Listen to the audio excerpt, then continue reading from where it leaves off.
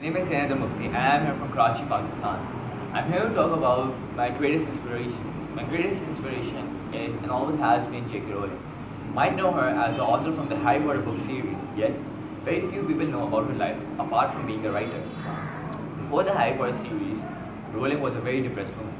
She struggled as a single mom, she got divorced, yet she did not give up hope and continued to believe in herself. Her work on Harry Potter got rejected 12 times, yet she remained steadfast and finally got succeeded in getting her work published. It is this past of J.K. Rowling's life that inspires me, that no matter how darker the times will get, there will always be a beacon of hope.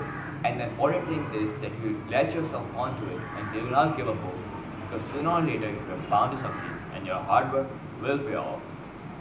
Apart from her past, J.K. Rowling is a very generous woman.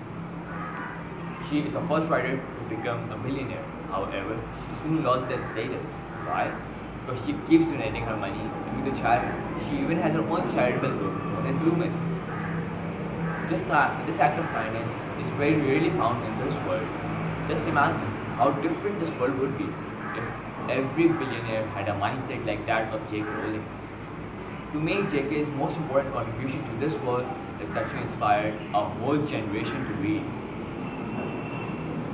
Before Harry Potter, there were many books, but J.K. Rowling had something special that inspired a whole generation, a whole youth to read and develop into lifelong readers. I myself started and developed the habit of reading due to J.K. Rowling's writing, especially the Harry Potter series. To many Potterheads, J.K. Rowling is known as the Queen, and that's certainly not far from the truth.